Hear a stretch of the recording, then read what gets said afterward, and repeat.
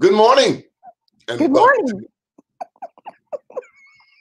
morning. to the BmoreNews Morning Show. Marcia Jews, how are you? I'm just wonderful. Thank you. How are you? How's everybody? Great. Cavette Kane, you're looking quite exuberant this morning. Thank you. I'm doing well also. And you guys? And how are you, Donnie? Wonderful. You had a question for Marcia. Yes, I did. I noticed the new banner behind What's you. The damn banner. See, Cavette, we're going to bring it. What's the damn banner? Give me a chance to give my presentation. All right, try it again. Okay, so Marcia, I was wondering, what is that banner behind you? It's pretty good. It's pretty good. BEA.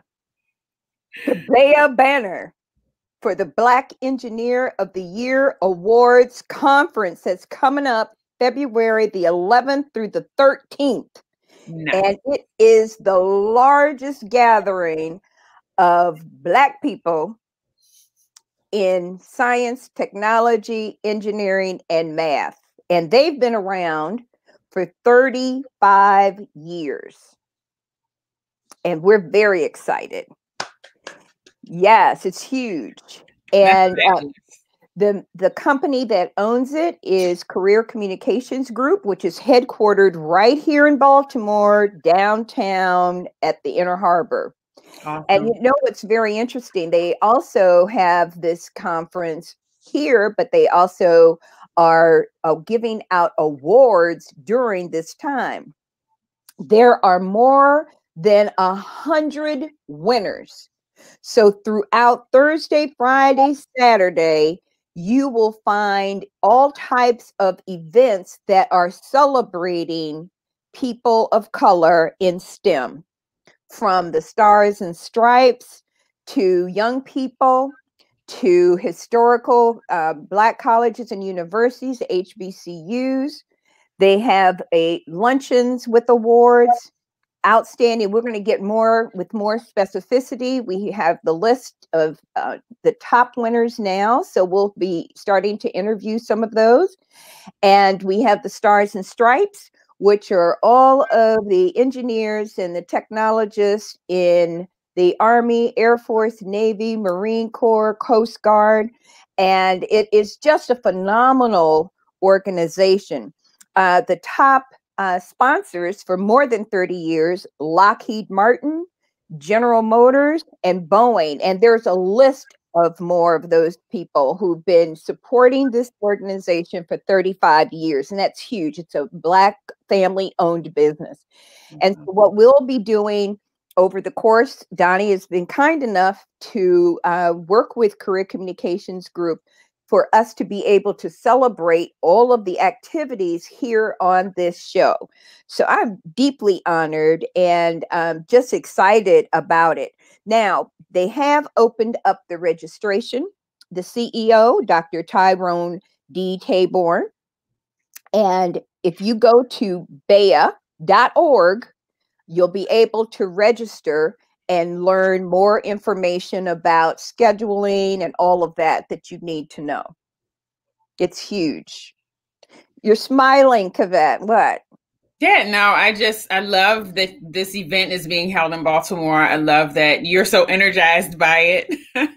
And to think of, the opportunity to maybe attend, I would love to, be there and to see what's going on with the Black Engineers of the Year's award. Well, this year it's virtual because of COVID. Mm-hmm. And it started here. And then they moved to Philadelphia. They tried it in Philadelphia, and then they moved to Washington. But under Tyrone Taborn's leadership, Dr. T is what we call him, mm-hmm. and Al Hutchinson, the conference is coming back in the next couple of years. But this year, it's going to be virtual. And mm-hmm. we have another program called the Women of Color, which was held last October in Detroit. And it was wonderful, and it was virtual.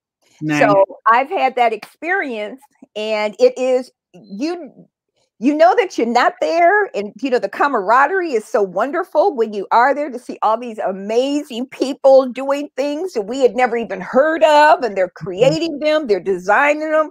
Mm-hmm. I mean, I cried through the whole time. Oh. I really do.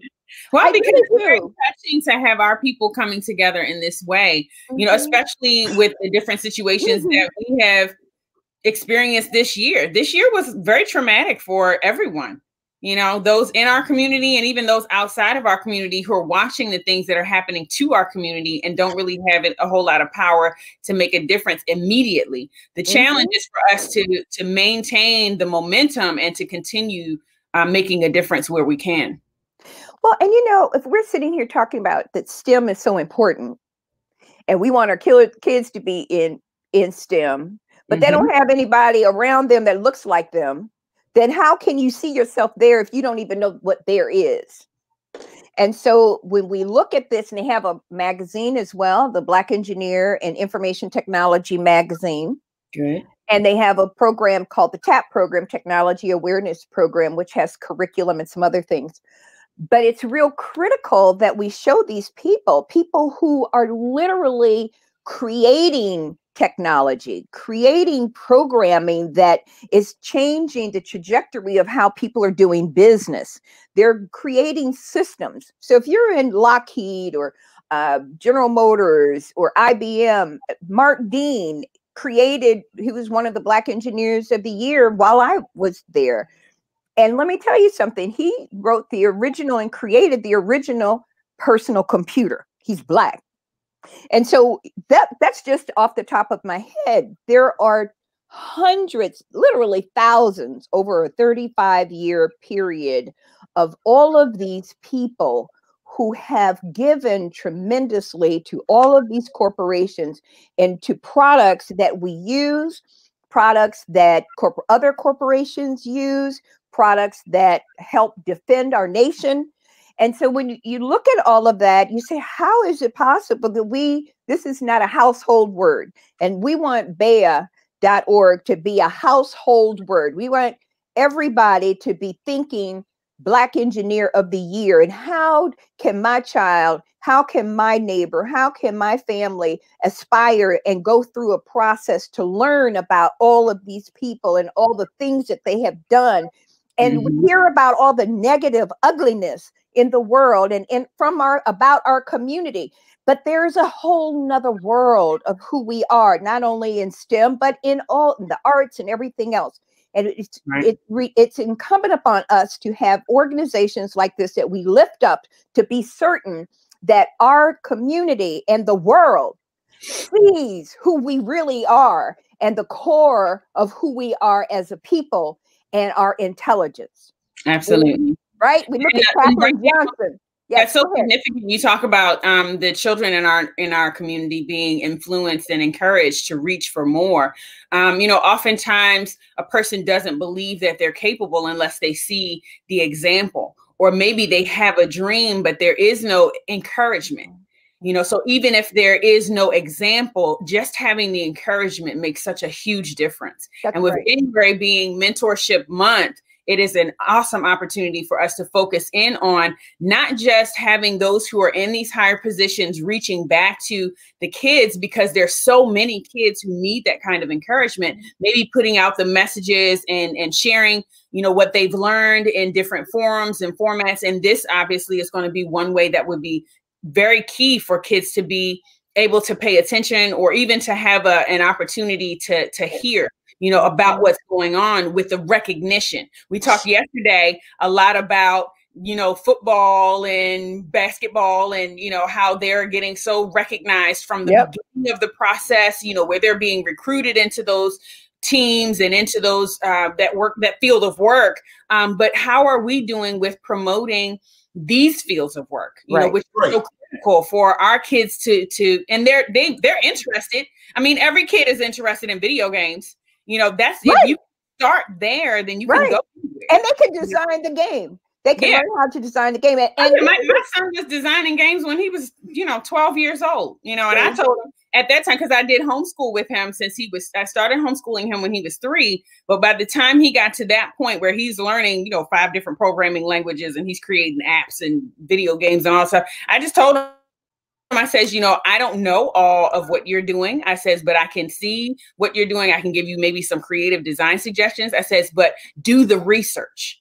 I says, there's an infinite amount of information out here. And one of the things that I believe is the fundamental for our kids is having the encouragement to read, getting them to read more, getting them to understand how significant reading is to opening their minds and their imagination so that they're able to even, dream of doing something that doesn't exist. That's where reading will take us. Yes. And what's important here as well, there are programs through BEA where we have young people coming in. Middle school children are coming in with the whole program designed specifically for them. And they literally fly in students from all over the country to attend BEA. Okay, I want to get a word in. Awesome. We're talking about science, technology, engineering, and math. Did you know that the shoe lasting machine was created by Jan Matzeliger? The ironing board was invented by Sarah Boone. Lubricators by Elijah McCoy, i.e. the real McCoy. The horseshoe by Oscar Brown. The elevator, Alexander Miles. The pacemaker, Otis Boykin. Guided missiles. No, that was the gas mask was Garrett Morgan. The guided missile is Otis Boykin. And the traffic signal, Garrett Morgan. Just to name a couple. Now, did you know, hold up. Did you know that an invention could get you your freedom back during the days of American slavery? There were a lot of blacks that secured their freedom if they came up with an invention that became patented. And so that helps you to fathom how many inventions are already out here that black people made and created and invented that white people stole the patents to, in essence. But they'll say, we didn't steal it because there were no rules like that. Just like with Johns Hopkins and Henrietta Lacks. He just sent me the book, Ronnie Lacks. Henrietta Lacks' cells, the immortal cells that never died, self-rejuvenating. And Hopkins will say, well, there weren't any rules like that back then. Therefore, we don't owe them anything. Right. Think about it. So I guess we're finished with BEA. No. Oh no. I'm in the lead. No, I'm just messing with you. Kavette, you've got to meet Dr. Tyrone Taborn. Yeah. She, in her introduction, really, we have to pay homage, not just the scientists, but also a businessman. Yes. 35 years. Let me tell you something. I've been to the best black business networking events in this city, the best in this state, including Wayne Frazier's Maryland, Washington Minority Companies Association annual breakfast. Huge, sells out Martin's West. But nope, LeBron Finney, back when he was doing his black entrepreneurship weekend business stuff, African-American business summits, LeBron, who's roughly my age, has done incredible events. But nobody in this town tops Dr. Tyrone Taborn. Nobody. It's really not an event.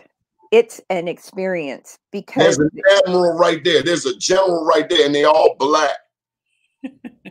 And they're scientists and engineers, and they're beautifully dressed, and they have makeup on, and they're elegant, and they're brilliant, right? And so it's a whole weekend with there are all these different events. So they kick it off on Thursday with a reception in a normal environment. So they still do that as a gathering in the virtual world. But then they have a breakfast, an awards breakfast with amazing speakers and amazing people who have done incredible work. So that's on the Friday morning. Then there's workshops all throughout the day. Then there's an awards luncheon. Then there's workshops. What's the link, Marcia? Where do you want people to go? BEYA.org. Where's my finger? This is okay. .org. Now listen, I know with that reverse screen. We'll plug this again at the end. Are we gonna work on your white skills at the end of the show? We will. But Marcia, we're about to do something phenomenal on this show. What? But before we do it, and I do mean brief, bless us with prayer. Ooh, let me decrease, Lord, you increase. Amen. Amen. Amen. Okay. Was it you were done? I'll try it again. That's all it took. Amen. Amen. Amen. Thank you, Lord, for this day. Thank you for this experience. And thank you for all this knowledge that we're going to partake in this show. In Jesus' name, amen. All right. All right. With that said, yesterday, Colin, you are live. Mayor Colin Byrd, Mayor of Greenbelt. Good morning. Tighten that tie because, they're going to be watching you all over the country. Don't make me crazy. I'm talking about politicians that don't know about the wins. Okay. First of all, yesterday, Marsha, woo, woo. Woo, woo. What happened last night? Marsha.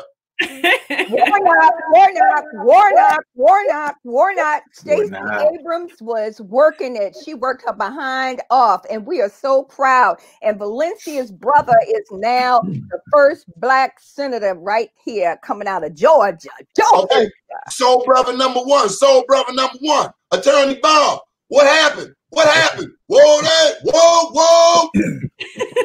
I apologize. I've been helping 45 making travel plans. I'm sorry. I was a little tied up. Are you working on the eviction? Would you give him a missile? Take him out on a missile. I'm not at liberty to discuss the details. It's a matter of national security. Marsha got so excited she fell off the screen.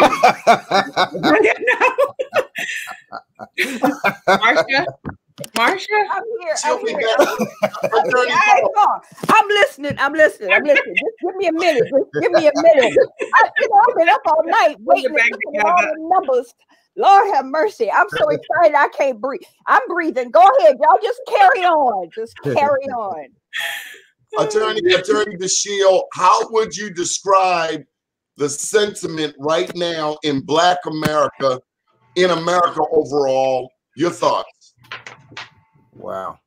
Well, first of all, I'm not going to presume to know the sentiments of all Black folk, but I can tell you that for those that I believe are informed about what has been transpiring, particularly yesterday in Georgia, I feel elated because the principle that I think it establishes, that's been established in Georgia, is that we really can win, that we really can affect the outcome where we act in unison. We really can prevail where we respect one another and act together. And that's a principle that if as Stacey Abrams said, anybody who makes a plan for the White House and doesn't stop in Georgia is doomed to fail. And she was right. The path to Washington had to pass through Atlanta. Right. And so I'm elated, and I believe that most Black people who understand and are witnessing what is going on and what has transpired are equally so. Marsha? Yes. I'm just grateful. And we've been dealing with the madness, and I don't even understand how some of those people can maintain their seat in the Senate, in Congress, when they are so diabolical about how this nation should be managed. And it was necessary for civility to come back. You've got Carl Bernstein talking about the President of the United States literally trying to sabotage an election. There's something fundamentally wrong with him as a human being, but there's something fundamentally wrong from a legal standpoint where people who have been voted into position are trying to take over and create a coup in this nation to take over this government. And it is enough. It is enough. When you have all these generals and leaders that have created the Lincoln Project to just work against this whole party and their behavior, and it's like a renegade sector of the Republican Party that is not, it's not safe, and they're dangerous. They are dangerous to this. Attorney DeShield, I was watching a movie over the weekend. Now, there's a new movie out about John Brown. John Brown was a slave insurrectionist, abolitionist. He was deep in West Virginia where the Harper's Ferry, Virginia insurrection raid took place. But I didn't know that John Brown was also one hell of a force in the state of Kansas. They had in Kansas these people called the Jayhawkers. Now, I always thought the Jayhawks was a basketball team. Right. But it came out of this notion of Kansas being a free state. What I didn't know is that white people in Kansas, there were some that were for slavery, but there were others like John Brown and his sons who fought adamantly against slavery. Now, not saying that the majority of the white people in Kansas wanted black people there. They just didn't like other white people telling them you had to own slaves. And what's interesting about Kansas is that it's right above Oklahoma. And of course, you all know that I've been working on a book on Black Wall Street there in Oklahoma. But these unsettled territories, unsettled lands. And what's interesting is the fight between white people on over the topic of slavery. Is it much different today? Well, before, and the answer to that is no. Let me be a lawyer first and answer the question that was asked. The answer is no. But then I want to talk about something else. A few years ago, if you remember, a friend of mine named Julius Henson was tried for in connection with a robocall incident on behalf of the then governor. And specifically, he was charged with using robocalls to make false representations to voters to influence them in that particular case, it was supposedly to influence them not to vote. The election was over, it was in the bag, everything was done. Don't worry about it. Go to sleep, enjoy yourself. The point I'm getting at is we've got a political system now where those seeking office and in office can lie with impunity. Here we have here was someone accused of a federal crime for trying to influence how people voted by making false representations to them. That's what politics has come to generally. I asked a friend of mine a few years ago to introduce a bill in the state legislature, and that bill, I call it the Truth in Politics Act. And it would have made it illegal for any person seeking office or holding office to make, publish, or endorse a statement where the intent was to influence how somebody voted and the statement was knowingly false. Of course, the bill never got introduced, even by my friend. But the point is, those seeking office and those holding office need to tell the truth. See, the first decision that most people make is who to trust. Mm-hmm. They make that decision before they ever hear what the person has to say. Right. That's why Donald Trump can be so successful, because he convinced a large swath of this public to trust him, even though they hadn't heard or didn't know a thing about him. What they thought they knew about him was probably false, but he convinced them that he was the one to be trusted. And from that point on, every word he uttered, they took as gospel. And some of them, many of them, unfortunately, still do.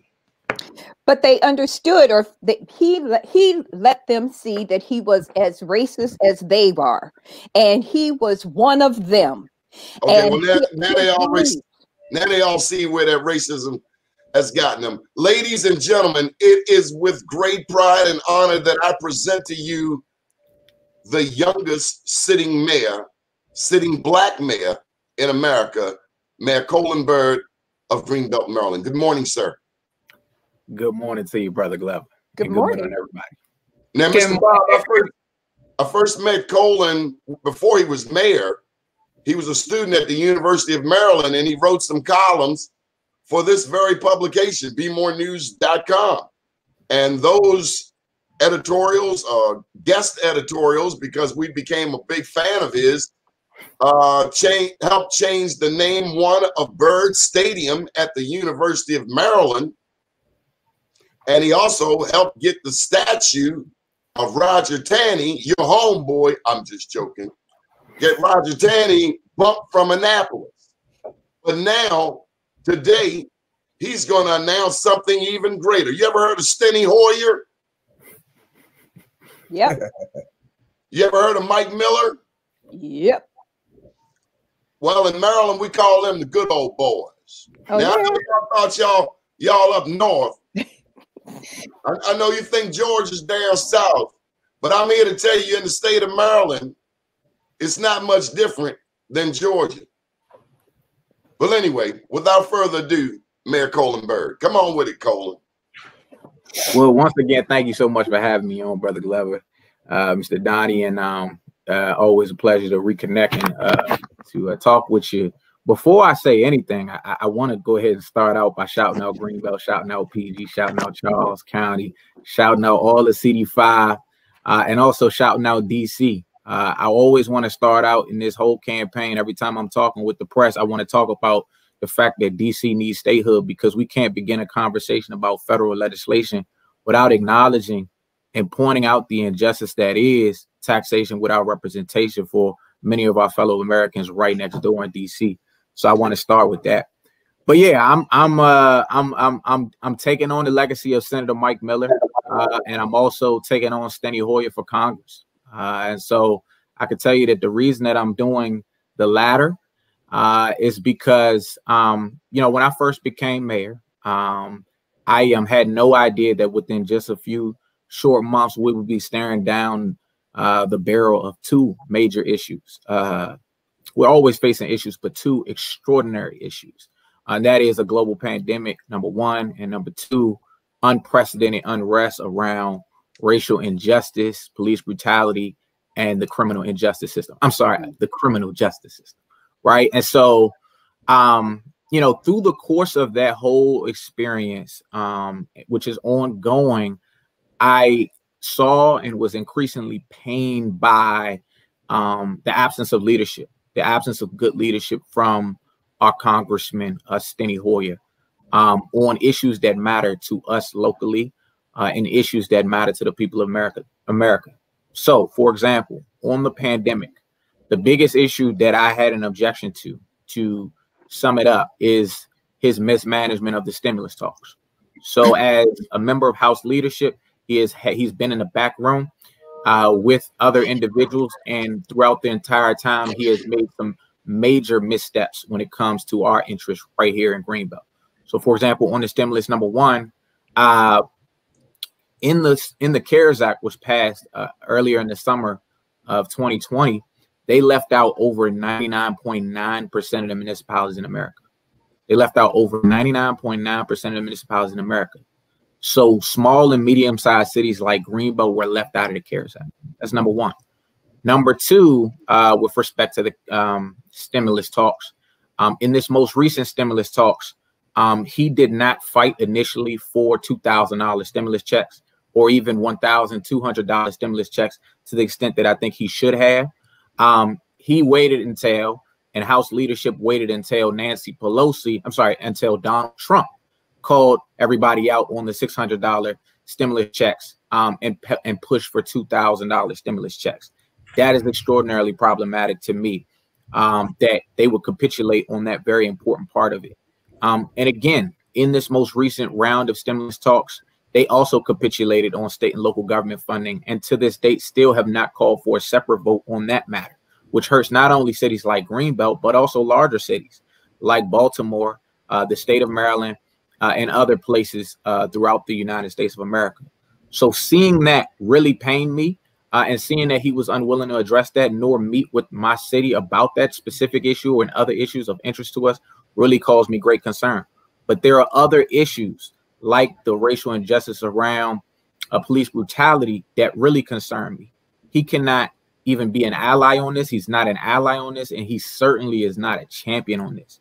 In fact, Steny Hoyer most notably helped create the national model for police unaccountability here in this country. What do I mean by that? When he was in the Maryland State Senate, he supported the first ever law enforcement officers' Bill of Rights in all of America. And to this day, and all the decades since, civil rights advocates, police reform advocates have been trying to not only repeal that, but also make other police reform efforts that folks like Steny Hoyer and Mike Miller have obstructed for decades. And so he doesn't support the BREATHE Act either. It's an important police reform measure being proposed at the federal level by folks like Ayanna Pressley and the Movement for Black Lives. And beyond that, he can't champion the issue, and he's never been present. So you remember just 5 years ago when there was unrest around the country and in Baltimore over the death of Freddie Gray, Congress people like Elijah Cummings actually came to Baltimore. They were in the heart of Baltimore throughout all of these conversations. And ever since I've been on the city council first and, serving as mayor, Steny Hoyer has been absent without leave. He has never been present in the community on any of these conversations. And that absolutely in Prince George's County? In Prince George's County. In Prince George's County. You running in the 5th. I'm running the 5th district.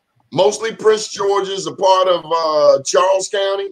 You got some Charles, you got some St. Mary's, you got some Calvert, you got some Anne Arundel. Yeah. Is your majority black? In a Democratic primary, a large sector of the electorate is definitely African American. But Donnie, too, I'm going to ask the mayor if he knows, with respect to that crime legislation that you talked about, for the police, so-called police accountability and protection. I suspect that the majority of the black members of the legislature also supported that bill.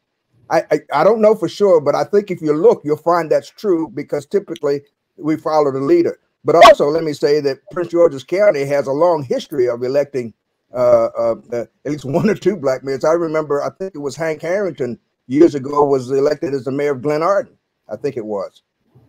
So I applaud the fact that you are in the position you are in. I agree with everything you've said about Steny Hoyer, but I want to know about if Steny Hoyer or nobody else was in the race, why should we support you?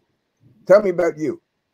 Yeah, that's a great question. So as Mr. Glover said, look, I want you to, I can tell you, I can, tick off a list of accomplishments, but what I want you to understand is fundamentally my character and the way I approach politics, because that difference is what matters when we're talking about me and Steny Hoyer, because politics is about, a choice between alternatives.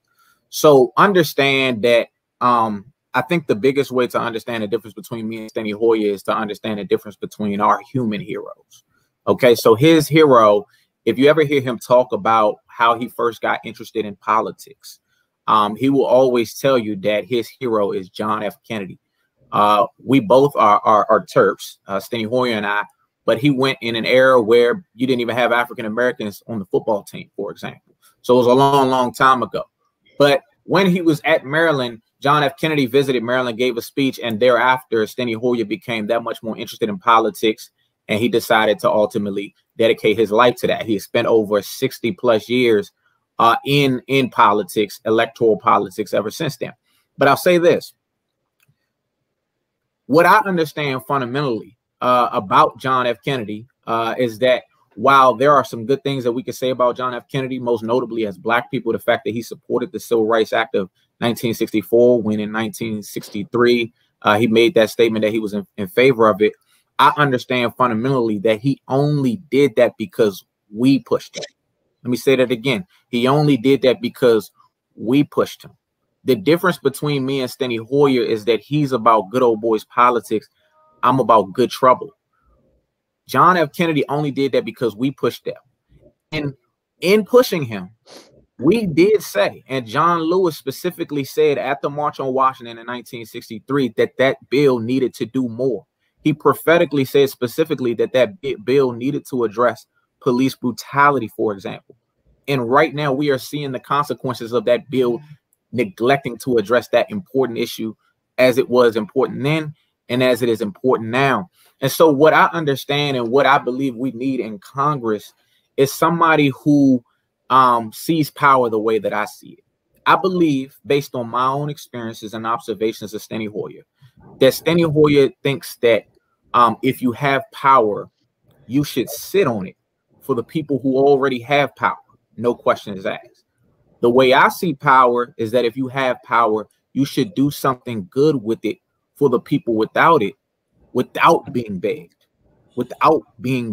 And that is the difference over and over and over, whether it's police brutality, whether it's racial injustice, whether it's the criminal justice system, whether it's the stimulus, whether it's the coronavirus pandemic in general. We've seen that Steny Hoyer takes forever to do the right thing. And that's if he ever does do the right thing in the first place. And so that is the difference. My politics was not born out of raw ambition or even admiration for a specific politician. To be honest with you, my politics was birthed out of activism, in particular out of the Black Lives Matter movement. The reason I got into this in the first place started with activism.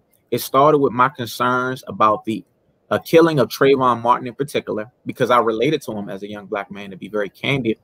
And everything that ever happened since then in terms of me building multicultural coalitions at the University of Maryland, not only on the stadium name issue, which a lot of people know about, but on a number of other substantive issues on the campus and beyond.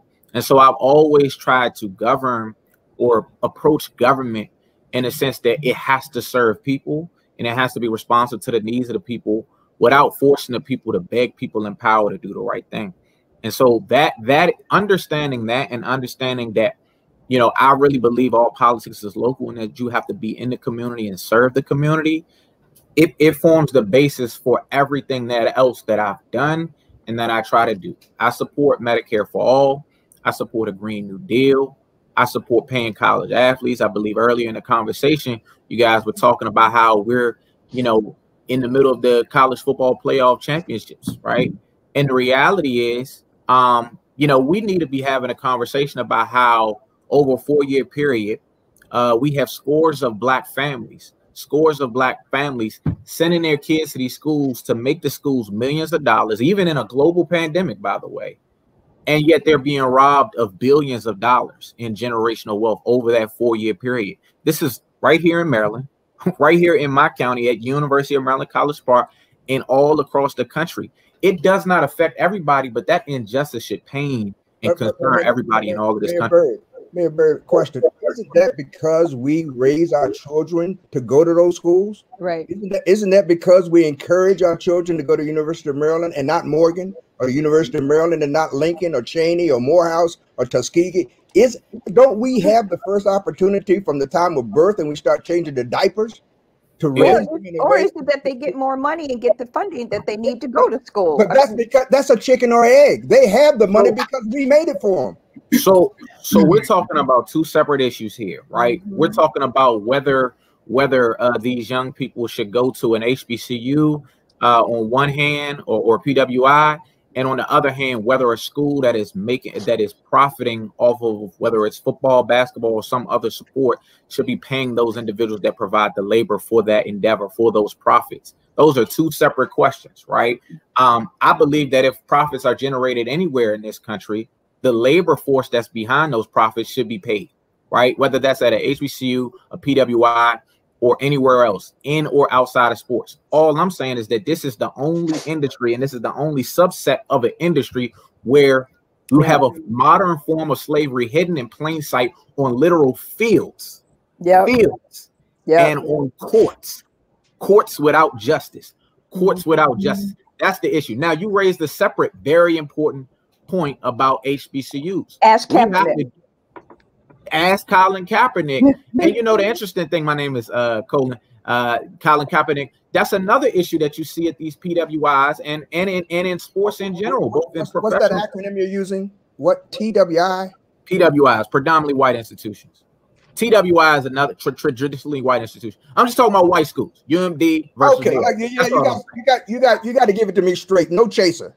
No, I got you. All right, so we can call it white schools. No acronym. It's white schools and black schools, because I don't believe that when other people use historical, everybody on this panel will tell you, I think that means something that used to be and will not be in the future. So let's be careful with that. Okay. Fair enough. Get wound up now. So notwithstanding that, we need to do more to support our HBCUs. So another key component of my platform is to invest more in HBCUs. But you know, everybody says let's invest more in HBCUs. I'm very specific about some goals that I think need to be taking place with HBCUs here in America, right? We have, and I wanted to make sure I had the numbers correct, but you know, I come from, you know, Prince George's County is the wealthiest Black county and majority Black county in all of America. And so some of the problems that we face aren't just class-based, they're class and race-based, they're intersectionality. And so we still have bad healthcare in some ways, right? We're the diabetes capital of America. We still have, for example, schools that are underperforming. And we still have underfunded HBCU in the case of Bowie State. So what do I want to do with HBCUs that's different than what people have been talking about? I believe that we need to invest in more HBCUs having law schools and medical schools. Okay, public HBCUs having law schools and medical schools. Why do I say that? In America right now, you have 204 law schools in America. Only 6 of those law schools are HBCUs. That means if you're a young Black person and you want to ultimately become a lawyer and you want to be trained at an HBCU, you have very, very, very limited options. Very limited options to go to an HBCU. There's no HBCU law school in all of Maryland. There's no HBCU medical school in all of Maryland. With medical schools, you have 155 medical schools in America. Only 4 of those schools are HBCUs. We need to invest in more HBCU medical schools. Look, the 2 biggest issues in America right now literally dovetail with this, right? On one hand, you have a coronavirus pandemic and massive healthcare disparities that are being underscored by that pandemic and its effect, right? We have a shortage of doctors, and we have inequalities in healthcare. I could tell you this: if you want to get the vaccine, or if you wanted to be in the vaccine trial experiments, I remember that the University of Maryland, Baltimore was running those experiments. There was no HBCU that you could go through in any of those experiments and to get vaccines and to get connected to vaccines. And, you know, we can have a whole conversation about trust in vaccines, right? I believe that if we were the ones producing that vaccine, that would increase that much more trust. But you remember, there's reasons in America for folks to have trust of medical care provided by folks outside of the Black community. I'm not saying that I subscribe to that, but a lot of us have a legitimate reason to be. Mayor Byrd, I just have a question, and thank you, because that's a national view that we all need to really pay attention to. Excuse me, and I agree with you wholeheartedly. Mm-hmm. Steny's been around a long time. 39 years. And in those 39 years, he has created these camps across this state. Whatever it is that you are doing in terms of your platform, your stump speech, you have to turn over all of those people who have been voting for Steny for 39 years. I think that speaks to something that Mr. Bob has alluded to in the past, that Black people can be white supremacists too. And so what we have to think about is how do you energize that base and flip that base to do what you need to do for the win? Look, for the win. Yeah, no, absolutely. I'm all about winning. Look, my goal in this campaign, as crazy as it may sound to some people, is to beat him by 20 plus points. Let me say that again: to beat him by 20 plus points. I'm very specific about my goal, and I'm dedicated to that goal. Now, the question that you have, how do we get to that? Can you be? Now, can you be? Let me. I hate to say, I need you to be more specific. For example, let me go back. Go ahead. Do your thing. Let me first. You know, I think first, going back to your earlier comment, I couldn't agree with you more about the professional schools. I made that same comment. I think there are only 5 Black law schools, but the real problem is, of those 5, the student population in 2 of them is 50%, near 50% non-Black. So it's not so the question is not so much where you go, it's what you're taught when you get there, and who's doing and who's teaching you and for what purpose. But let me go. What I want to know is, do you believe when you say we've got to invest more in these schools, who is the we you talking about? Okay. and where is the money coming from? I think you got to be specific. You can't. I don't. Okay, He was getting ready to be specific. all right. So no. So y'all are asking two different questions. If you don't mind, can I take them in turn? Is that okay with you guys?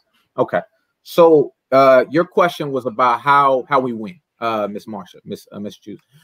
So the way we win is through the heart and soul of Prince George, through the heart and soul of CD5.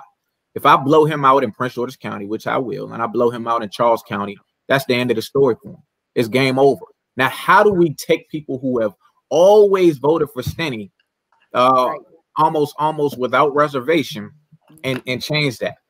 Well, the reality is what we do is what I've always done, and that is wake people up. And if people wake up, and when I say wake up, let me be precise what I mean by that. It's about raising awareness of the issues and raising awareness of how he is bad for the issues that matter to us. I don't believe that anybody has effectively made that case. And I believe that I have tried cases in the past, smaller cases, that give me the foundation, the groundwork to show that I am in a position to actually make a case of this magnitude. You know, before, you got to understand that, again, coming to my heroes, I'm a student of history. And so understand that, you know, while I'm not a lawyer, I'm very much inspired by folks like Thurgood Marshall. And, you know, before he ever won the case of Brown versus Board of Education, he won several smaller fights, starting at the University of Maryland, starting at College Park, starting at the University of Maryland in Baltimore. He desegregated College Park. He desegregated the schools in Baltimore, the nursing school, the medical school, the law school. He desegregated these schools surgically and over time throughout the country in small fights. And then he won the big fight in 1954, Brown versus Board of Education. Throughout my entire time as an activist, I haven't just made points. I've scored points and I've won small battles on issues that not everybody's even thinking about. Some big, some notable. Tell us about Byrd Stadium. Why was that important to you as a University of Maryland student, getting the name changed? Why? So that's a great example, right? So for example, and I know that folks will say this is different, but this is what it comes down to. You have an individual who the university decided to whitewash his legacy and say that this guy was great. Now, that's not to say that I'm here to say everybody who was white in the past is not great. I'm not here to make those type of categorizations. We can have those debates. That's not what my point is. But I knew how to, and I delivered on making the case that what was being purported about this individual was completely out of proportion with reality. And so let's talk about what I did with Curly Byrd, who was the namesake of the stadium, because that gives you a window into the way I look at this. The facts of Curly Byrd didn't change when I got involved in the issue. And when I raised the stadium name issue, it was not the first time that anybody had raised that issue. People had been advocating for decades to try to get this done, but nobody had successfully made the case. How did I do it? Well, first of all, I do my homework, right? I do my research, but I also am an effective communicator. So the people didn't know, frankly, that he was a racist. They didn't know that he was a segregationist. There's things that people don't understand about Steny Hoyer that, as I explain it to them, it's going to make folks wake up. And as folks wake up, they will rise up. We can get into some of the details, but that is the key, because, you know, so I laid out how not only was Curly Byrd a segregationist, but he was a very unique and notable segregationist, for example. So he not only was just this another segregationist, but he was the guy who literally set Thurgood Marshall on fire. He was the guy that denied Thurgood Marshall. And for decades since then, fought Thurgood tooth and nail on segregation, losing court case after court case. And then ultimately, listen to what I'm saying. Listen, I see you, Mr. Robert. I hear what you're saying, but listen to what I'm saying. Let me finish. Go ahead. And even after he retired as president of the university, he ran for governor against Theodore McGill, who was a champion of civil rights, and he lost on a segregationist platform.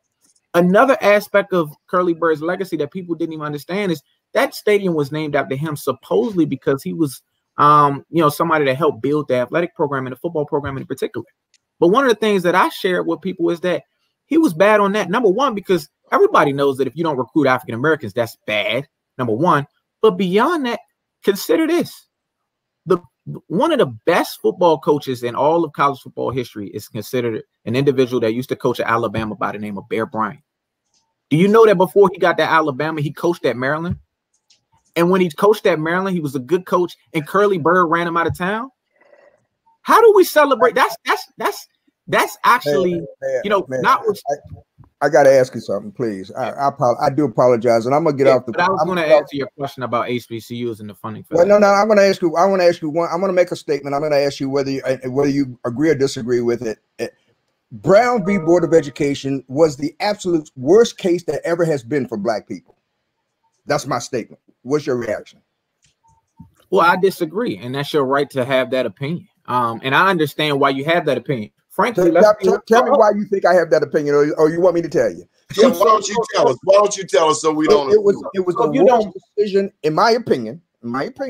It was the worst decision for Black people because it established as a matter of law that any institution, educational or otherwise, that was predominantly Black was necessarily inferior to any similarly situated white institution. That's what Brown v. Board of it established a permanent class. Intellectually and in every facet of it established that Black folk legally were inferior, period, as a matter of law. That's what Brown said. That's what started this. When segregation or so-called integration came to the Eastern Shore of Maryland, right? When they started bringing the buses in, white kids didn't get bused to Black schools. I got bused to my brothers and sisters were bused to their schools, not because our schools were bad. We got taken from a place where the teachers cared about us. We got taken from a place where the teachers lived with us. We got taken from a place where the teachers went to church with us and the grocery store with us. And my brothers and sisters got sent across town on buses to white schools with no Black teachers, where nobody cared about them. And they were expelled and suspended at rates double that of every other kid in the school. That's what Brown v. Board of Education did for us. And how does that impact? And I'm sorry, I hear you. And we have to look at our history to see our future and our present. This is really, if you're talking about going up against Steny, this is really war. And you need 5 things that you need to be able to do to flip all those voters. And I don't know what those numbers are. I don't know exactly where they are and how he's been doing it for 39 years. How do you go in and do a total flip of that seat? So you've never had a Black mayor from the heart and soul of the district run against Steny Hoyer. Understand that Steny Hoyer lives in St. Mary's County. That is a liability for him. He doesn't even have ties to the heart and soul of the district. That is extraordinarily important, and that is going to be something that resonates with people in Prince George's County that are facing certain issues. I talked about the stimulus, but also there are several other local issues that are going to resonate with people in Prince George's County. Steny Hoyer does not oppose the mag lab. He's got name recognition. He's got name recognition. Yeah, he has. Go hit the lever. He has name recognition. He's also 80 years old, and I'm telling you, Colin is going to snatch him. Whether it's this time or the next time, Colin is going to knock off Steny. You've heard it right here on BmoreNews, the news before the news, where we uncover the truth. The truth. And when is that election? When is that election? That election's in June of 2022. And all I can tell you is name recognition won't save him. Okay. It will not save him. People who have had name recognition have lost before, and they will lose again. Because it's not just your name, it's also what people understand about your name. What does his name represent? In the end, what people are going to understand is his name represents good old boys politics. And in this county, well, that's not what we want. But we also have to be shown that there's a viable alternative, and that is going to be what I do. Now, I just want to quickly address 2 other things that just came up. One, you mentioned Brown versus Board of Education. I'm not here to debate all of the nuances of it, but I interpret the decision in Brown versus Board of Education differently. Very precisely, Brown versus Board of Education, the ruling in that decision was that a segregation in public schools was a violation of the 14th Amendment to the United States Constitution, which provided for equal protection of the laws. Everything else is commentary and editorializing, but that is the specific holding in that particular case. Now, another question was asked by you earlier about where does the money come from. Hold on. I'm not going to, I am a lawyer, been doing it for 47 years, and I'm not going to let you get away that easily. Brown went a lot farther than that. Brown said, I understand. Brown said, how do we end segregation? And we end segregation not by equally funding black schools, which could have been an alternative. We end segregation by sending black kids to sit in a building with white kids, because that's going to expose them and make them access and give them access to the same resources as white kids, except for one thing. We're sending them places where nobody wants to be. We send them in places where they aren't treated as human beings. We're sending them places where they don't have the expectation that they can achieve and become mayor as you have become. That's what we did in Brown. We took away the legacy to give to our children that says our institutions are important, that need to be preserved, and they need to be nurtured. That's so what Brown said. So you actually Brown lived versus Brown Board of versus Education. Brown, didn't you? You actually lived Brown versus Brown. Is that right, Deshir? I not only lived it, I saw it coming. I was there when it was decided. I understand, And but that's how Brown got to be Brown. John Brown, that's how Brown got to be in Kansas, by the way. Brown v. Board of Education was a Kansas case. Go ahead. Sorry. I'm not at all questioning your legal acumen. All I'm saying is that I believe very candidly that what needs to be focused on is that while Brown versus Board of Education may have had some comments with which I disagree, I believe that what I said about the holding is accurate. And beyond that, I also believe that Brown versus Board of Education did not rule HBCUs unconstitutional as is being implied. So let me just put it like that. HBCUs can continue to exist under the holding in Brown, and they do. Now there are other issues that need to address vis-a-vis HBCUs, but that's my view there. Now you ask, where does the money come from in terms of who supports the HBCUs? I mean, obviously everybody should be supporting HBCUs, but what I'm talking about in respect to what I'm doing is that the federal government needs to invest more money in HBCUs. We can't keep having all of these spending bills that keep underfunding HBCUs. There needs to be federal investment in HBCUs. And you say, what folks are being taught at HBCUs? Here's where I think we might agree, maybe not, that we need to have, HBCUs to teach folks the law as well, because at HBCUs is where you're going to have people like Charles Hamilton Houston, for example, the dean of Howard University's law school, who taught Thurgood Marshall, to teach lawyers to not just be lawyers and practice law, but to be social engineers who help change society for the better. That's my personal view. Let's shift gears a bit. Colin, tell me about Georgia last night. What Warnock and Ossoff's victories mean to you? So, it's interesting because there's a lot being said about those victories, and I want to just focus on Reverend Warnock's. Obviously, it's good news on many fronts. I want to focus on Reverend Warnock's. A lot of folks are talking about him being the first Black Democrat elected to the U.S. Senate from the South. A lot of folks are happy that it looks like stimulus checks, $2,000 stimulus checks, are more likely to be coming in the mail or in direct deposit in the bank accounts. But what struck me most and touched me most about the election of Reverend Warnock in particular is that he is the first Black person that I'm aware of in my lifetime to be elected to the U.S. Senate while standing, relatively speaking, for the truths that Reverend Jeremiah Wright espoused in his quote-unquote controversial 2008 sermon that led Barack Obama to disavow his association with Reverend Wright. You remember Reverend Wright had some things to say about America that America did not want to hear, but in fact, these things were truths about America, about racial injustice, about slavery, about segregation, about America's foreign policy, about America's handling of segregation in the military, in higher education, and injustice all across the board. And what troubled me then was that the politics of 2008's presidential election seemed to dictate that in order for the president, for Barack Obama to be elected president, he would have to disavow himself with Reverend Wright in spite of those truths, in spite of those being truths. And what Reverend Warnock did then and continued to do since then is say, no, what Reverend Wright said was the truth. Because I believe this about America. America is blessed in some ways. God does bless America. God does bless. God provides grace. But I also believe that God provides judgment. And with all of America's misdeeds against people here in America and abroad, America has to understand fundamentally that God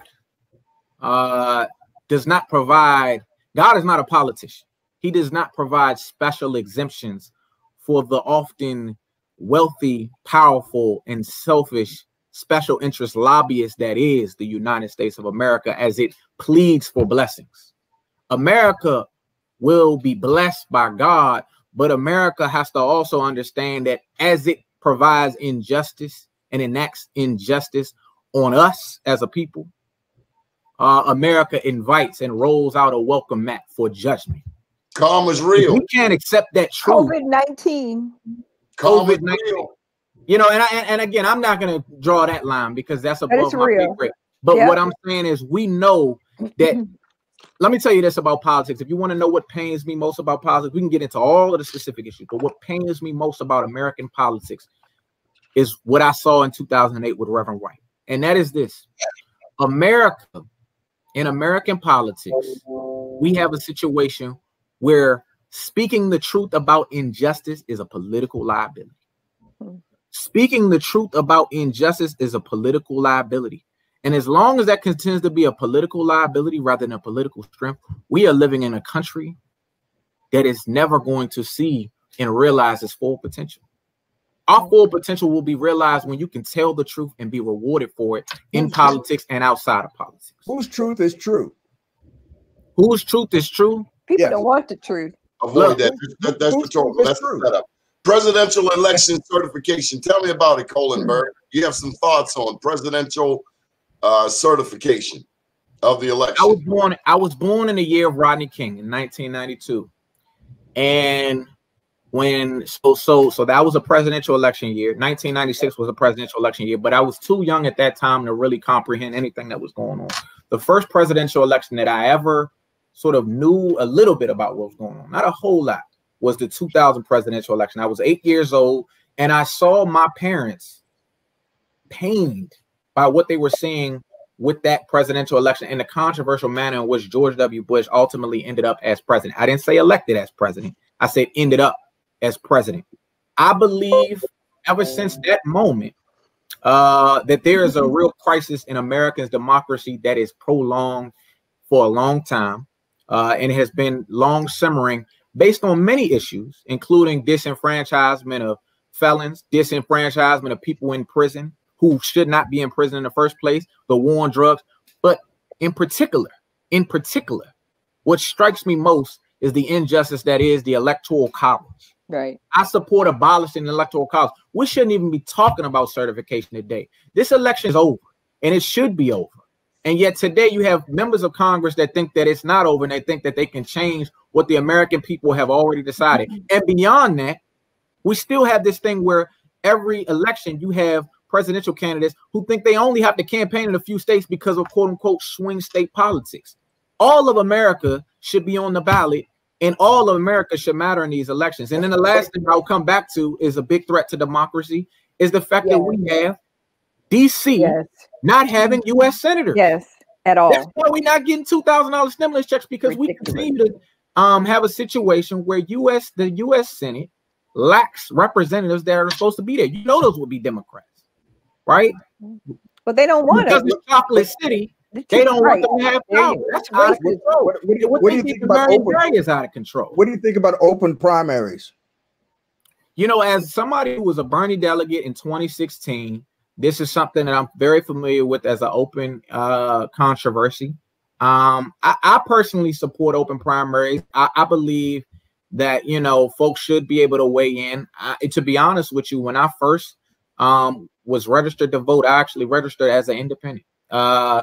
It wasn't until I realized that I couldn't vote in a primary that I said, you know what, actually, I'm going to register as a Democrat to make sure that I can. And I registered as an independent because I didn't agree with a lot of things Republicans were saying and a lot of things Democrats were saying. But I realized the practicality said you need to register as a Democrat going to reality. vote. And I'll say this to all of the folks that are in the Bernie crowd that think that there should be open primaries.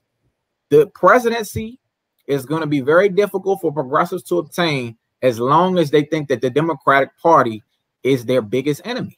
And as long as you have progressives who refuse to have any association with the Democratic Party and who will go into a general election and say, I don't care who's on the ballot, I'm not voting for a quote unquote Democrat that I don't like, you're going to always have a problem getting out of a primary where, you know, black folks, many black folks, not all black folks, but a lot of older black folks don't got time for none of that talking about, oh, I'm not going to support Hillary Clinton. Oh, I'm not going to support Joe Biden. So I'm careful when we get into these conversations about open primaries, because from a practical standpoint, I believe that, you know, we got to pick a side.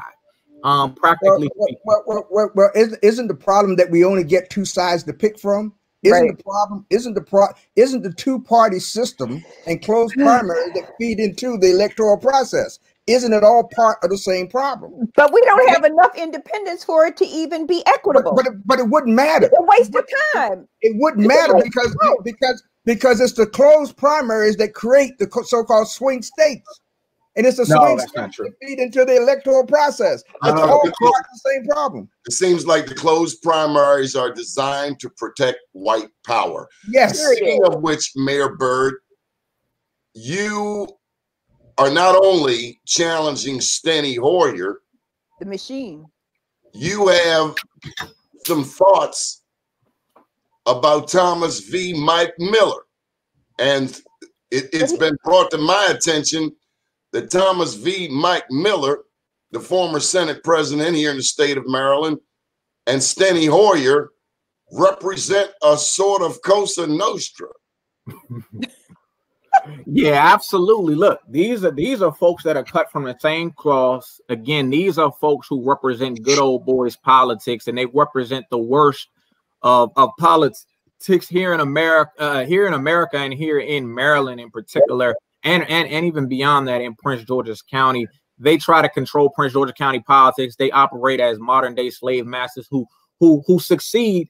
This is how they succeed in the Black community, by engaging in skillful tokenism, right? Skillful tokenism, while you have a handful of African-American leaders and politicians who they basically have under their thumbs. And that's the only reason that they're able to survive through all of the bad things that they do to our community as a whole through public policy and negligence. Now, you asked me about Senator Mike Miller. Let me just say this about Senator Miller. I am calling for, and I am working with a very diverse coalition of lovers of justice to call for, and we will get this done, by the way, to call for Mike Miller's name to be removed from both the State Senate building and the University of Maryland Administration building.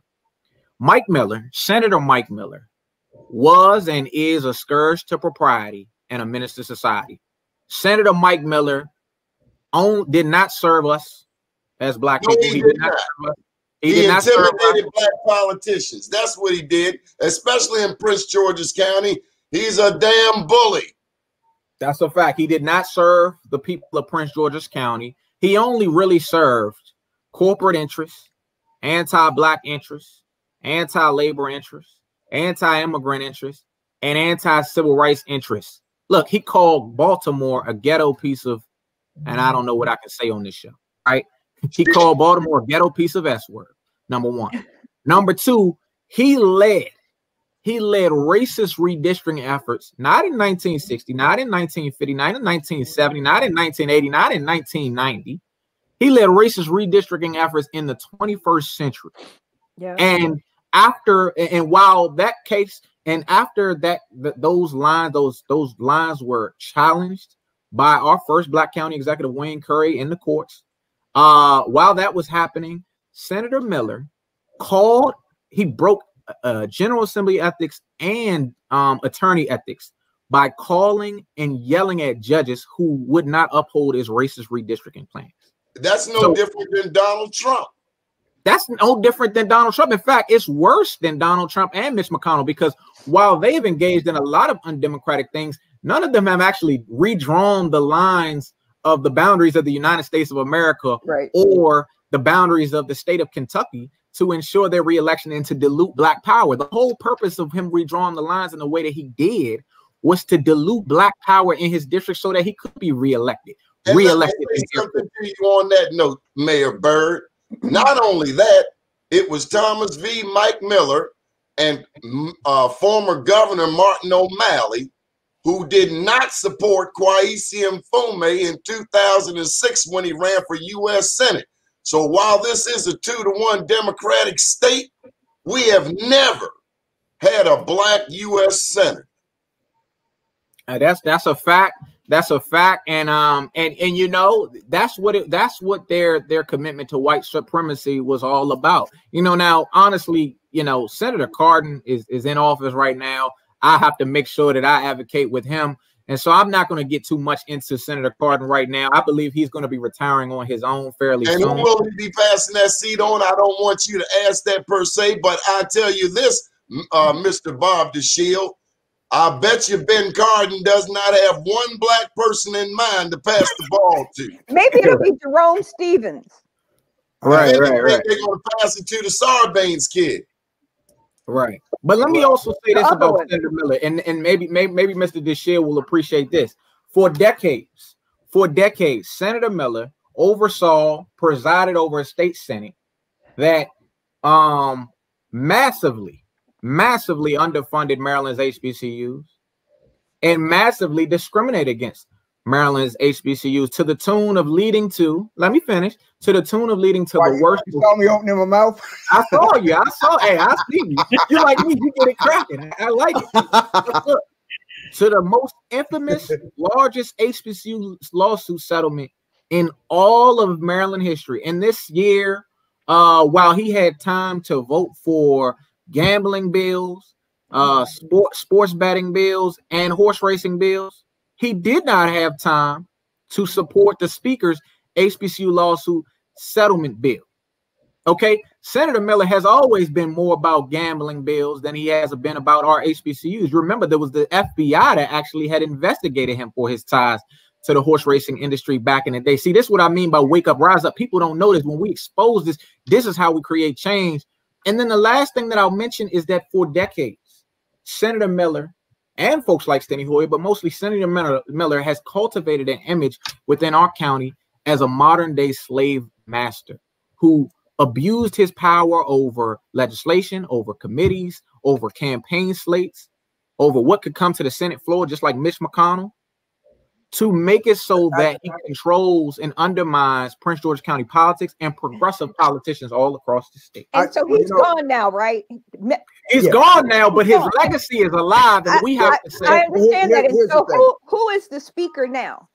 Adrian Jones. The speaker is Adrian Jones, but the Senate president is Bill Ferguson from Baltimore, and he needs to address. You know, Mayor, I don't disagree with a thing that you said about Steny or about Mike, both of whom I knew before you were born. Mm-hmm.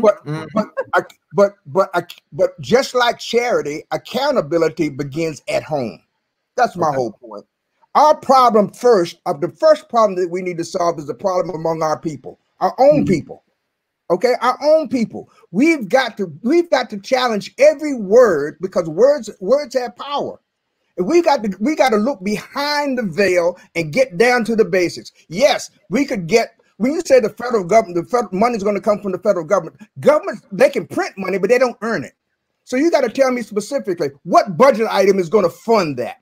Whose taxes are going to pay that? Because on the other side of the coin, greed is the primary ingredient, is the core component of this economy as we know it in this country. That's why more black doctors are educated in Cuba than they are in all of America. Okay. I thank you for that question. So you, when I ask you to be specific, not because I disagree with you, but because I don't want, and you're obviously committed. I believe what you say, but we've got to get down to some very specific, and we've got to tend to our own problems at home, right? And our problem at home is we don't believe in ourselves. We don't believe in each other. We don't believe that we really have value. So we keep shifting the discussion to what white folk think about us. Let's deal with what we think about each other. So understand that I believe that we can walk and chew gum at the same time. These are two separate issues that I think we both can address, and they're very important because you know what? That is the problem. That is the problem that sent our black folks to Vietnam to say that we'll deal with your issue when you get back. That's when my brothers and sisters, the 129 that graduated from high school with me, most of whom got killed in Nam. When they said deal with social injustice now, when they say deal with civil rights, they said that's two separate issues. We'll deal with that when you get back. Well, they didn't get back. That's a great segue. That's a great segue. Slow down, Mr. Mayor. Right. Mr. Mayor, I want to address it though. Go ahead, continue that. Sorry.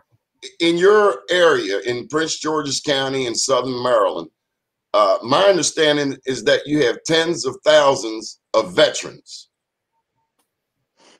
What is your agenda when it comes to the veterans of your area? And has Steny Hoyer been representative of those veterans, many of whom, as you well know, are black? Look, I don't believe that Congressman Hoyer has held the Veterans Administration accountable for its massive underservicing of our veterans. Everybody knows the VA is horrible. And honestly, I believe that, frankly, and that's not to say that the people in the VA are horrible, but that agency is underperforming. And I don't believe that Congress and people like Steny Hoyer in Congress have applied enough pressure to solve this problem and really committed to putting the money behind supporting our veterans that is necessary to solve this, as well as the oversight that is necessary to help address this issue. Number one. Number two, just on a symbolic note, I always think the symbolism is important, but I think the substance starts first. So I wanted to start with the VA and then underinvestment and benefits for our military folks, our veterans, that type of thing. But on a symbolic level, what's very concerning to me is this week you have presidential and next week you have presidential medals of freedom going to people who are wholly undeserving of the highest civilian honor in the land. Whoa, Mr. Mayor, tell me more.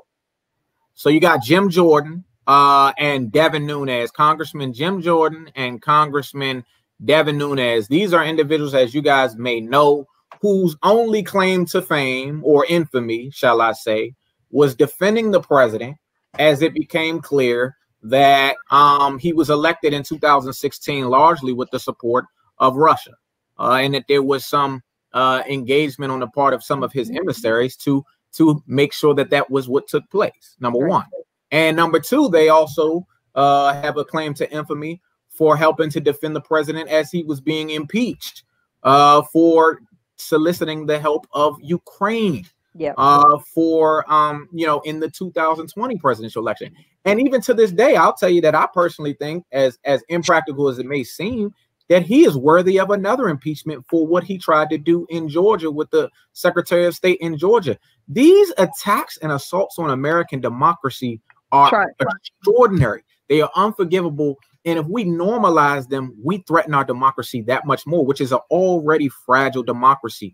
So while all of that is happening with these medals of freedom for these folks, guess who's not getting awarded or honored for tremendous sacrifices and for tremendous contributions to America? And that is a group of Black women veterans by the name of the 6 AAA, the 6 AAA, who were involved in the Postal Service during World War II. And, in the Postal Service delivery in World War II. And why that matters to me, this is a tremendous group of Black women, unsung heroes. A lot of people don't know them, but they deserve to be known. They deserve to be recognized. And there was a Senate bill and a House bill that was sponsored in this most recent Congress that was co-sponsored and supported by scores of individuals that we all respect. I want to say several people in Maryland's congressional delegation, white and Black, including, I believe, Congressman Elijah Cummings, senators like Ben Cardin, Chris Van Hollen, Bernie Sanders, Kamala Harris, all of these types of individuals on both sides of the aisle passed through unanimous consent. Can't nobody read and that. when it got to the House side, it's all Black women. Guess who didn't support the bill? Guess who would not bring the bill to a vote on the House floor, even though he's majority leader? Congressman Steny Hoyer. Congressman Steny Hoyer won't recognize the 6 AAA. He won't recognize the Black women. These are black women, and not just black women, because black women, that's a great thing in and of itself. Whoa. Black girl magic, I love it. But black women veterans, people who served this country at a time when we all knew that they hated us. They still hate us in many ways, but at a time when we all knew that they hated us. A country that hates you and you still serve them. That type of selfless love is something you only see from Mr. Bob. Mr. Bob, yes, those were the black women over there in France, weren't they? World War I, 1914 to 1918. That is true, but I'm more concerned about the black women who are here today. That's a fact. But you know, and I want Trump to go to jail for trying to amass a coup. Well, look, first of all, the media made Trump. The same media that he calls fake, they're the ones who made Trump. And everybody. I don't even want to go. Okay, I don't know whether he's ever going to go to jail or not. I don't really care whether he goes to jail or not. Trump laid bare the fabric of this country. He laid it bare. He called everybody to say, you got to show now what you really are, what you stand for, what you believe in, and in most instances, unfortunately, we failed. Instead of condemning, we gave credit. We created an environment where he could thrive, where Trump could thrive. So let me bring this back around. Kavette, you live in gorgeous Prince George's County, correct? I live in Greenbelt. Yay! How am I doing? I'm gonna do it like Ed Cox. How am I doing? You're doing good. You're doing good. All right. Well, let me know if it ain't the truth. Oh, I will. Okay. You don't have to worry about that. Okay, Mr. Mayor, who is Jacob Blake? I'm sorry. Go ahead, Kavette. Okay, so one thing I did want to say was there was a point I wanted to make earlier when you were bringing up the point about how you're going to go about your efforts to, bring Mr. Hoyer out. And Mr. DeShiel had asked that question. And I think, and you stated very much what I was thinking about being able to approach those who really don't even know. I mean, honestly, I can't tell you, I'm coming back into the loop from, a long history of kind of being out of the loop, but choosing to be in this arena at this point in time, educating myself and becoming more familiar with, what is going on in my area. I grew up in Baltimore, but I live here in Greenbelt now since I've come back to the States. Yay. So, so the issues that are going on here, especially as a business owner, a Black woman business owner, are very important to me. And dealing with the financial services field, because what I realized is not only are business and politics hand in hand, but especially finance and politics, being able to make the changes that we need to see within our community from a government perspective is going to require the money that needs to be funded in order for those projects and those initiatives to actually happen. But I want to commend you for, making the statement that you're going to bring out information about him that people didn't know before. But I also would like to caution you not to give him too much credibility in the eyes of those who don't even know who he is. Because there's a lot of young people who are not familiar with him, and they don't need to be familiarized with him. What they need to be familiarized with is your character, just as you stated. They need to be familiarized with the initiatives that are going to be beneficial to them and how they can actually take a part in making a difference in the community and how they will be able to, influence the decisions that are made about our community moving forward. And I think that's maybe their parents have a role to play in this. Mm-hmm. Absolutely. Well, we have to go to parents first in order to get to our children. So we were talking earlier about, introducing the children to, the STEM program and BEA and being able to understand that it has to start with their parents being interested in teaching them about the significance of going to a Black law school, or going to a Black medical school or going to a Black engineering school. I would think that would be.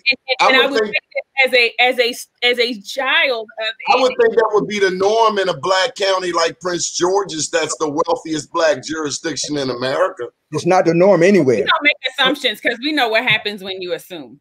So what we can deal with is the reality. We talk about public education too with Prince George's County, the wealthiest Black jurisdiction in the country. That's right at the bottom. We can talk. We can't talk together. We can sing together. Go ahead. Wealthiest Black jurisdiction, but academically, it's at the bottom of the state with Baltimore City. Let me just add this: Thomas V. Mike Miller. Going back to him. Wasn't he in charge going back to 1973 with the Maryland State Lottery when that first came online, Mr. Bob DeShield? He was. And we got a governor as of recent, Martin O'Malley, that pushed table gambling. So all of this lottery, table gambling, slots, yet we have Baltimore City, Prince George's County at the bottom of the heap. Something is fundamentally wrong. It's the community. It's the people.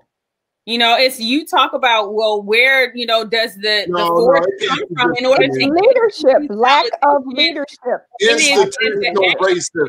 And holding them accountable for what they're doing. Institutional racism, Kavette. Yeah, absolutely. But it takes us to be able to overcome that one person at a time. We have to be able to come together as a community in order to move against what they're doing on a systemic, level. We have to be able. Yeah, we do. We have to be able to train our children to think in a different way than they've thought in the past. Just like you're talking, Mr. DeShield, and you said about the historically Black colleges and universities. It's not what used to be. It is us reminding ourselves of where we've come from. Because if we forget about that, then we won't even have a future. You know, so we have to know where we've come from in order to be able to recognize where we are today. In order to we on Instagram, TikTok, Facebook all day. You mean to tell me the same brain and reach them there? You cut me off. Reach them there. The same people that they can't go to Google. I mean, Prince George's County alone has incredible Black history. They can. Of the ilk of Black Wall Street going back hundreds of years, at least a couple. It's not about what can be done, Donnie. It's about what people want to do and what they will choose to do. It's not about what can be done. You get what you get because you do what you do. You can't blame nobody but yourself for that. If we don't know our responsibility for ourselves, absolutely, each and every one of us. That is my point, and that's where it starts. Precisely. If we don't take responsibility for ourselves, we keep blaming other people. We'll never overcome any of these issues. I couldn't agree. That's right, you got to open up the history book and read for yourself. But Donnie, just like but Donnie, just like I can't learn the history for you. If you can't read, I don't know what to tell you. We can go to TikTok, Instagram. We know the latest videos. We know the latest dances. You can share it. If we don't know our own history, is that my fault or your fault?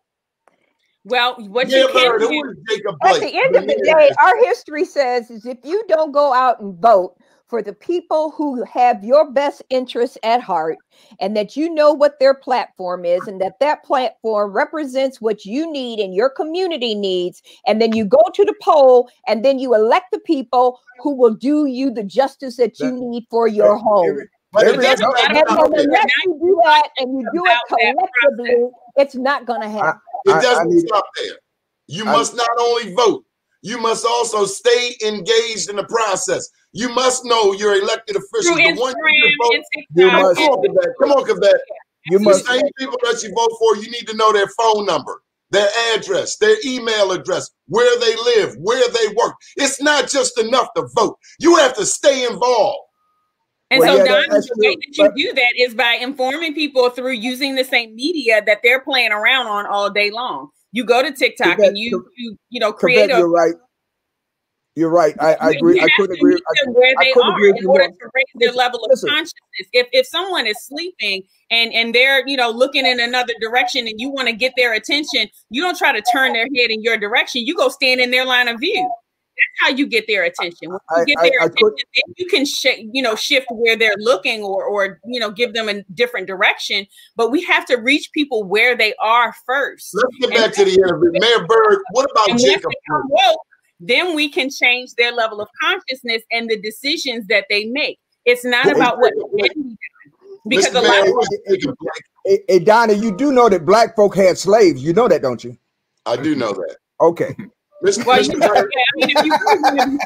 about it, you know that Africans sold us into slavery, right? I mean, because we were in Africa and our own people sold us into slavery. So exactly. Are we going to continue to focus on that, or are we going to continue to focus on progress that we can continue to make? That's the reality. Are we going to continue to focus on the progress that can be made and what's being done today?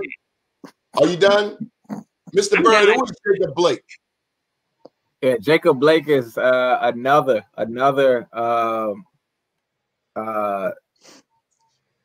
victim of this country's unwillingness to not only acknowledge but also act upon the understanding that Black Lives Matter. He was brutalized. He was shot in the back multiple times. Injustice. And so look, it's always a different number, right? But it's always too many. That's the point, right? One shot in the back is too many. 10 shot, Amadou Diallo got shot dozens of times. Yeah, we can talk about the numbers, but the principle is this: injustice yet again, injustice yet again. I was born in the year of Rodney King, and I'm mayor, through the year of George Floyd, Breonna Taylor, William Green, et cetera, Rayshard Brooks. All of these individuals, the number of individuals is countless. The number of shots is countless. But the justice is palpable. The injustice is palpable. And I'll just say this: as a Black man and as somebody born in the year of Rodney King and who was governed through these things, I personally have more of an experiential understanding through my own experiences as well as friends of injustice that has been inflicted upon our people, many Black men, but also Black women. How we gonna stop the Black folk who killing one another? I mean, I grew up in a southern town on the Eastern Shore. I saw a lot of Black folk get killed, but everyone I saw get killed, my friends and others, they were all killed by people that look like me.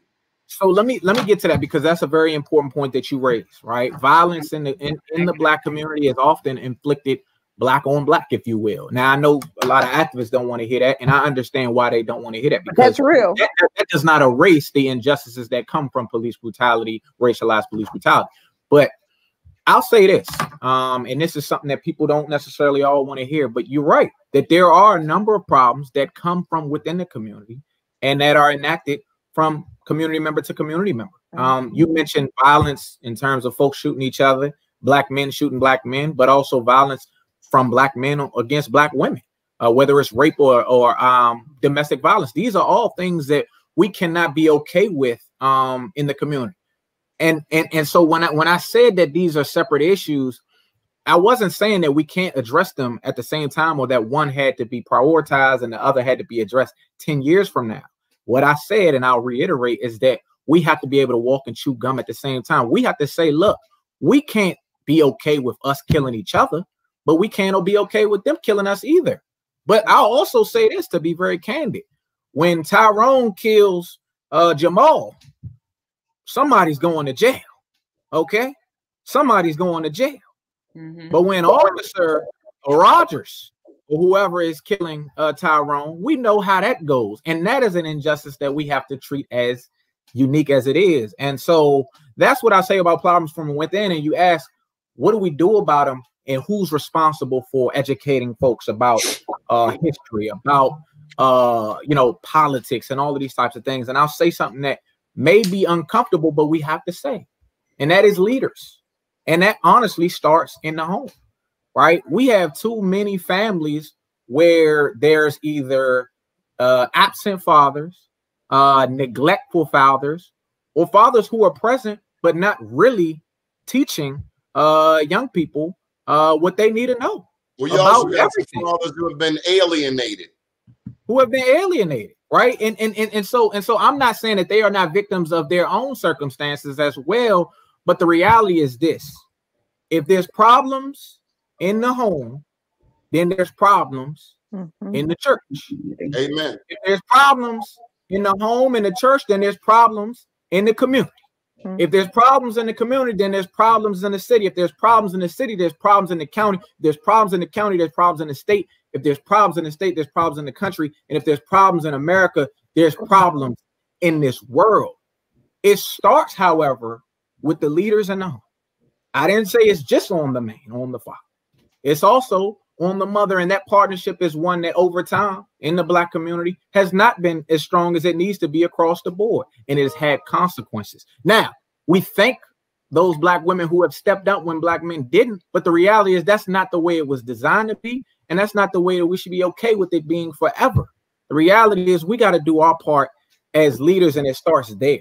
Mayor Byrd, and then when we're leaders, and then when we're in positions like myself to be blessed with leadership positions that come from outside of the home, that are in the community, whether activists or government leaders, we have a responsibility to make sure that there's not a continued miseducation of the Negro, as Dr. Carter G. Woodson once said. All of these things have to be done, but it starts with leadership. Wait a minute. You call my hero now. now you got my Carter G. Woodson once said, those who have no record of what their forebears have accomplished lose the inspiration that comes from the teaching of biography and history. If we want to inspire young people, they need to know about brothers like Jan Massaliga. They need to know about Black Wall Street. They need to know about Wayne Curry. They need to know about Ronald McNair, who was the astronaut who was killed in the in that space incident. All of this is connected to the problems of today, because I'll tell you this, and this is why it matters to me, legacy. You mentioned earlier education and STEM programs. One of the things that I want to focus on is expanding and increasing federal funding for TRIO programs like the Millionaire College program, which a lot of people don't even know what that is. That's for young people who see themselves as one day being able, getting PhDs. That'll get more kids into STEM. And that'll support those ambitions and make sure that they develop and that they prepare for those things later. Also, Upward Bound, so that we have more young people who prepare for college. Look, Miss Cavett, you live in Greenbelt, and I don't know your whole family situation, but you know how many? It's so few of our young people who are from Greenbelt who ultimately get jobs at NASA or BARC. It's right there in front of us. And that's because we have congressmen like Steny Hoyer that haven't said, you know what, let's make sure that there's programs in place to make sure that you're interested in rocket science, young Black man. We're gonna try to put fuel to that fire, right? If you got an interest, and it doesn't have to just be STEM, right? We talk about that, but sports, whatever it is, we are not supporting young people's dreams through the government. We're telling young Black people, make it on your own. And so that limits in some ways the opportunities that some of them young people even see, you know, like the things that seem like they're easy, low hanging fruit, like rap or sports. I think those are great things. I'm not as much of a fan of drugs. You mentioned it right there, the easy, low hanging fruit. It is that mentality of not wanting to do the work. Yeah. I mean, or even drug dealing. Like we can be mad at people for dealing drugs in the community, but if that's what the opportunities look like, if that's what the opportunities survival, that's what they look like to a lot of young people, especially young Black men. You know, with women, it's a slightly different situation. They seem to be more tracked to education, but young Black men are tracked into these encouragement. And because we have the perspective of believing that, whether it's true or not, of believing that we will live long enough to get a master's degree or a PhD. And when you have a young man who is in a community and constantly hears other men older than him, his age, talking about, oh man, you good if you make it to 18. Oh, you good if you make it to 21. Oh, wow, you 25, you're phenomenal. You're doing great. No, it's starting at the early ages of 10 and 12 with those high hopes and those big dreams and planning that 20-year plan out for them in terms of what is your education and your career and your life going to look like. You know, being able to help them see that vision from an early age is essential. Mayor Byrd, question for you. How do we create the cohesion? How do we bridge the gap between your generation and mine? Because see, we've got to have between our generations is not just passing the baton. There's nobody to pass the baton unless the parties trust one another. Isn't that more a question for you, Mr. Bob? Like, what's wrong with the older generation? I'm trying to figure out from somebody, from one of the millennials. How do I get you to trust me enough so that when I tell you a certain perspective is the way it should be, that we don't end up in a debate about whose finger is longer than the other, so to speak? That you just say, look, I would say I trust you as an elder. I trust you as an elder. I trust your judgment as an elder. I'm going to follow your leadership on this issue, even though I may disagree. Isn't that based on the elders' track record? I mean, when you look around our community here in Baltimore, for instance, there was a time when you had a Pete Rollins and a Clarence Blount. We haven't had them for 20 years. Leadership. And in Baltimore, politically, we've not had leadership for 20 years. Well, but Mayor, what do you think? So I appreciate this question. You know, and there's several reasons I appreciate the question. Growing up, my parents, and I say this not to say anything negative, but my parents are older than many of the parents of the peers with whom I grew up, my friends with whom I grew up. I remember that when I was much younger, my dad was in his 40s, and then I had a friend who said that her grandmother was in her 40s, which nothing wrong with that at all. But I say this to say that part of the gap is, you know, if parents are really, really young and they're almost as young as their kids, they're almost from, you know, that's also something that makes there be a bigger generational gap between somebody that's 29, 28 who has parents as old as mine, right, like me, and another 28-year-old who has parents who are much younger. So they're like you're their grandfather or great grandfather, and that's just more distance. There's just more distance. But I'll also tell you this. So I'll also tell you this. So, but I also, because of my parent and because of just other things in terms of my own personal character and what God put me on this earth to do, I when I was 17 years old, my friends, I was 17 years old. My friends actually started referring to me jokingly as grandpa. And the reason is I always have been a bit of an old soul relative to a lot of people my age. I care about Black history, but I can tell you, although I've done a lot of my own research on Black history, it is at least in part inspired by my parents, and at least in part inspired by the dreams of my grandfathers, right? One of whom was a chauffeur for Mary McLeod Bethune, and one of whom organized with A. Philip Randolph. When that's part of my family's story, my appreciation and respect for elders, particularly those who have ties to Black struggles, whether it's on the Black Panther side or the Nation of Islam side or the traditional civil rights movement side, I have a high level of respect for, but it's because I have an understanding of, a passion for, and a commitment to elucidating Black history for our people. Look, the miseducation of the Negro omits Black history from the curriculum of the public school system. The public school system. And because it omits Black history from the public school system, you have a lot of young people who have no clue about Black history beyond the gentleman behind me, Dr. King, beyond Malcolm X. We know, everybody on this call knows, that Black history is much bigger than Malcolm X, Dr. King, Frederick Douglass, and Harriet Tubman. And yet in our schools, that's pretty much what you get. And so, of course, there's not going to be an appreciation for older Black people by some people, because, to be honest, they don't know. And look, that's if they were even paying attention when they were talking about Dr. King, which is his own other story. Right? I was much more personal. I was talking about you. Mr. Bob, it's 11:43. We went 45 minutes over. It's time to wrap this up. Right. Mayor Byrd, what are your closing comments? Why should people vote for you in June 2022 to replace 39-year veteran Congressman Steny Hoyer, who represents Prince George's County, among other places, the largest wealthiest Black jurisdiction in the country, where Kavette Minor Kane resides and rests her head? Well, first of all, look on this call.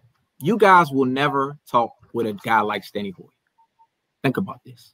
You guys are great, brilliant people. And if you do, it'll be once in your life, and it'll be a quick thing at a parade, or it'll be at an event. I am of, by, and for this community. So we can get into a lot of issues. But what I want to underscore is this. We have in Congressional District 5 a House Majority Leader, but we do not have a congressman. Let me say that again. We have a majority leader, but we don't have a congressman. We don't have somebody that's in the community. We don't have somebody that's committed to the issues in the community, who will touch the community and be touched by the community.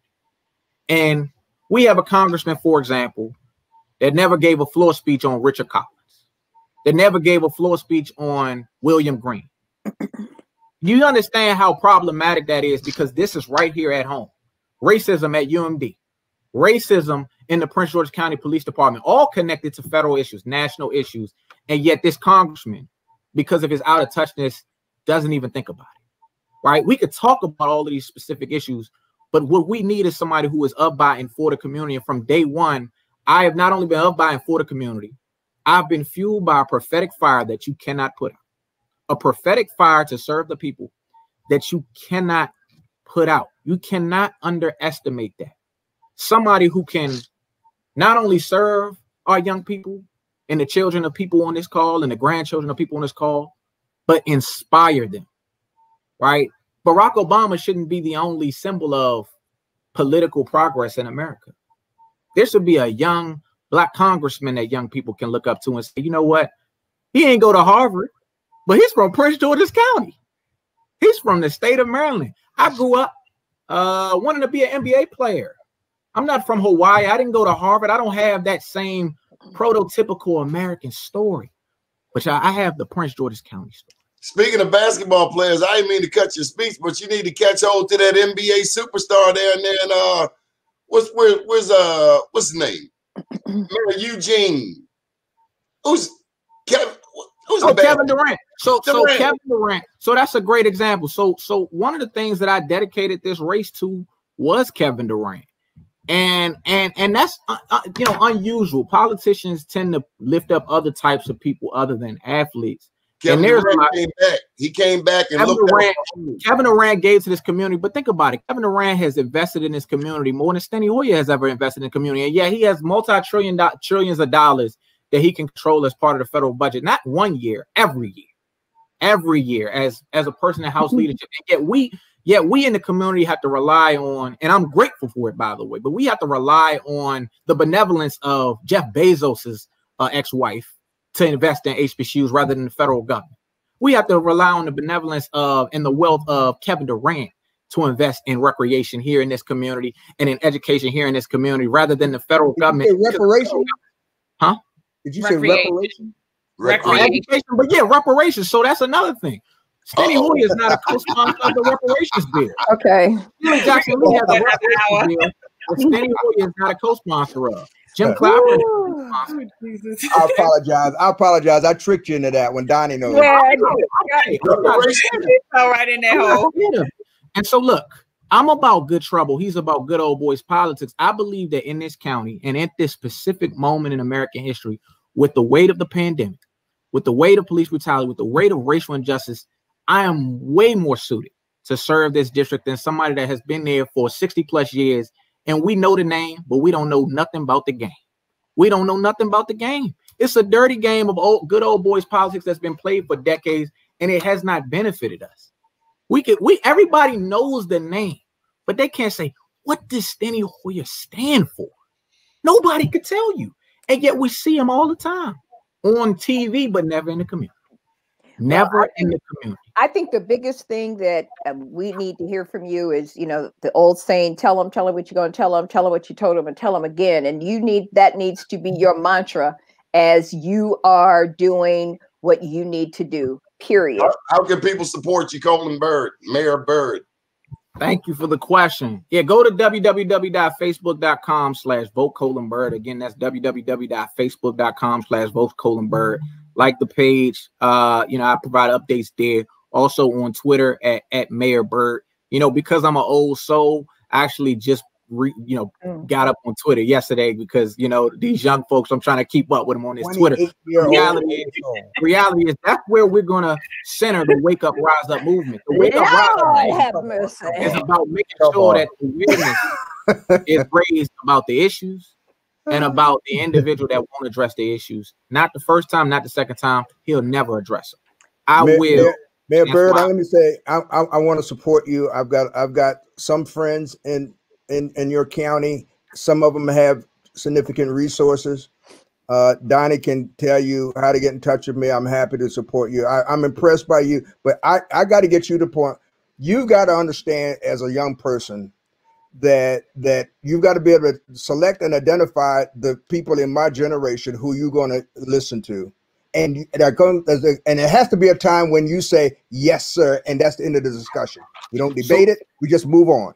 So you got to and you got to tell your generation that there are people in my generation that they got to follow suit the same way. And I'm done. See you later. Mayor, yes, sir. Yes, sir. Yes, sir. Yes, sir. And I appreciate that. And I can convey it. I can convey that. And we take cash out. See y'all later. All right. Bye-bye. Hey, pleasure to meet you, Mr. Back. Thank you for choosing Greenbelt as your home. It's the greatest city on planet Earth. Thank you, Ms. Martin. Thank you. Thank you, darling. We're proud of you, Mayor Byrd. Well. Thank you. Marsha, thank you. Thank you. Up to date, down tomorrow. Do your day and everything will follow.